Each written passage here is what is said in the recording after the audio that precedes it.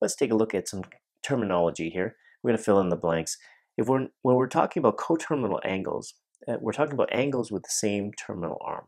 So we could have a picture where there's one angle that stops right there, but another angle might go all the way around and then stop right at that same moment. So the angles are different, yet they end with the same terminal arm here.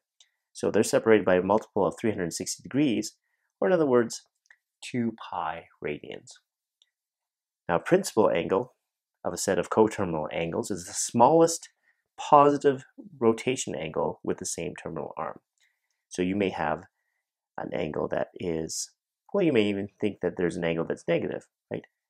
Angle that's negative, but we want not to get to it by negative, but the smallest positive angle that reaches that angle.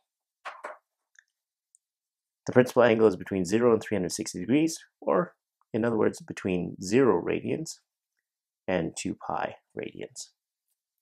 Now, reference angles are very important, so these are important to note. The reference angle is the acute angle formed between the terminal arm of the rotation angle and the x-axis.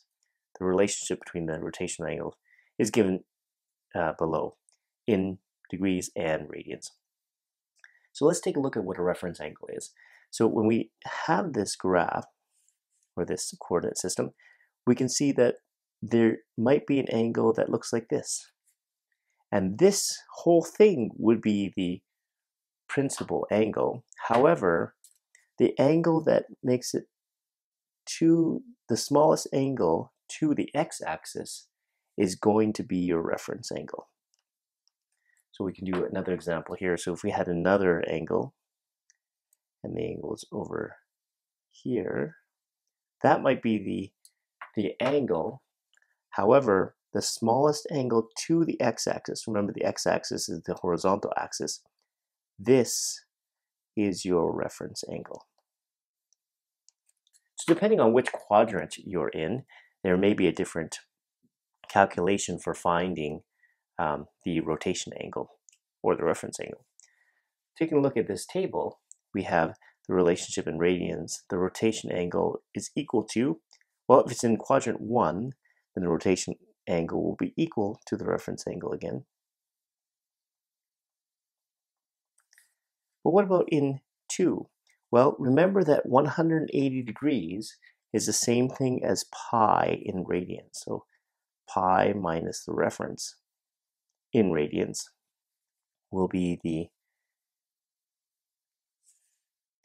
angle, the principal angle there. In quadrant 3, which is down here, remember that pi radians is equal to 180 degrees. So pi minus reference. And in 4, if pi is equal to 180, 2 pi is the full circle. So 2 pi minus the reference. Let's take a look at class example 5, and let's draw the angle given here. This angle is 3 pi over 4. So if we think about pi radians as 180 degrees, we can think 180 degrees divided by 4 is 45 degrees. 45 degrees times 3 is 135. So this is right smack dab in the middle here. And you can see that is the angle, the principal angle. And remember that an angle in standard position always starts along the positive x-axis, right? So right there, and then counterclockwise is positive. So what is the principal angle? Well, it's 3. This is the principal angle already because it's positive and it's the smallest positive that gets to that terminal arm. Let's determine one positive and one negative coterminal angle for this angle. Well, remember that a coterminal angle, we can add or subtract a full rotation. Now in radians, a full rotation is going to be 2 pi. So we can add 2 pi to this. So we can say 2 pi plus 3 pi over 4. Now remember that 2 pi we can think of as 8 pi over 4. And when we add that to 3 pi over 4, we have a common denominator now, we could say it's 11 pi over 4. So that is one positive coterminal angle.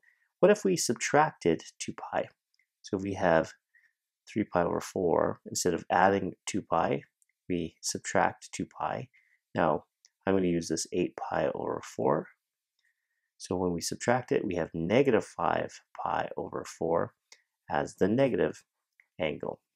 Well, let's see if we can write an expression involving the principal angle that represents all the angles in the domain where the angle is real. So remember, we could start off with the principal angle, and so theta could equal that, but it could also have full rotations in either the positive or negative direction. So we can say plus or minus. However, I'm just going to say plus 2 pi, a full rotation, but using n, that n being an integer, so the n can be positive or negative, and that takes care of going positive or negative. So that is the expression that tells us what the angles could be. Let's take a look at B. We have an angle of negative pi over 3. Now if we think of pi radians as 180 degrees, we can think of this as negative direction from the standard position is down this way, and there is the this is the actual angle, but is not the principal angle. So in order to get the principal angle, let me make that red so we know. Not the principal angle. The principal angle starts from 0 and goes all the way the smallest positive angle that gets to that same coterminal arm. So we have this as a reference angle is pi over 3. And so we think it's just pi over 3 short of being a full 2 pi or full rotation, which is 2 pi. So we're saying 2 pi minus pi over 3 is actually the principal angle in this case. So 2 pi, using a denominator of 3, we can think this is 6 pi over 3, which is equivalent to 2 pi, minus pi over 3. Now we have a common denominator of 3. 6 pi minus pi is 5 pi. So this is the principal angle. Well, let's find one positive coterminal and one negative. So if we added another 2 pi, so if we added 6 pi over 3 plus 5 pi over 3, we would get 11 pi over 3. Now this, when we're talking about 6 pi over 3, I'm talking about a full rotation. So I'm using an equivalent form of 2 pi where this has the same denominator. So 11 pi over 3 is another coterminal angle. And what if we subtracted 2 pi? So we have pi over 3. If we subtract 2 pi, we have 5 pi over 3 minus 6 pi over 3. We get our negative pi over 3, which is our original angle that we had. So maybe we should subtract another 2 pi. So we have negative pi over 3 minus 6 pi over 3, and we get negative 7 pi over 3. Okay, there is a negative coterminal angle. Let's see if we can find the expression then for all the angles that represent the coterminal angles. So we should use the principal angle here. And we have the principal angle, so theta could equal the principal angle of 5 pi over 3, but then we can add any full rotation, so 2 pi, but in any direction, positive or negative. So we say n, where n could be a positive or negative number, so n being an integer value here, positive or negative counting number. Let's take a look at class example 6. Determine the reference angle for the following rotation angles. If we had a full 3 over 3 pi in radians, that would be 1 full pi. So it would get to this point at least, right? A semicircle. But then it's pi over 3 more than a full pi, so it's another pi over 3. So this is pi over 3. And that pi over 3, we can see, is the smallest angle that you can make with the x-axis. So there we have this reference angle of pi over 3 in this case. What about for B? Try to draw the picture here. In the negative direction, so from the standard position, x positive, and going in the negative direction, which is clockwise. This is 1 full pi, and we're going 1 more quarter pi past that point. So it's right there. Now we can see that this is a pi over 4 as a reference angle.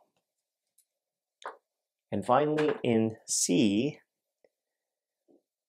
if we go by 6s, that's 1 pi. So counterclockwise positive, 6 pi over 6, which is 1. 12 pi over 6, it's another one. 18 pi over 6 will bring us to another pi, or another 180 degrees. And then we're almost to 24 pi over 6, but we stopped short by what amount? We stopped short by this amount of pi over 6. So this is our reference angle because it is the smallest angle that it makes with the x-axis.